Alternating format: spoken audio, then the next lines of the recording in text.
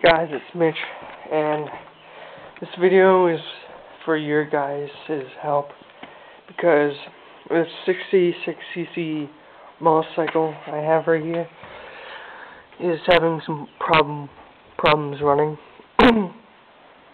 There's nothing wrong with the spark plug because we cleaned it multiple times, and I'm just wondering if it's something wrong with the wiring or the carburetor, or something wrong with the choke, but I don't know. I want you guys to help me figure out what's wrong with it. There's a leak in the tire, but we're going to get that fixed. The fuel is fine. The primer works. I don't know if you can see that, but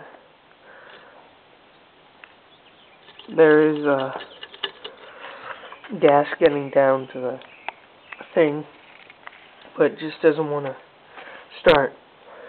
So if any of you guys know what is wrong with it, please give me a video response or an email or a comment to this video. Alright? Okay, thanks. Oh yeah, one more thing. If you know how to fix a throttle for like a dirt bike or a motorcycle or whatever, for some reason this thing just doesn't want to turn. So yeah, I need your guys' help. Alright, so please keep in touch with me and let me know. Okay, bye.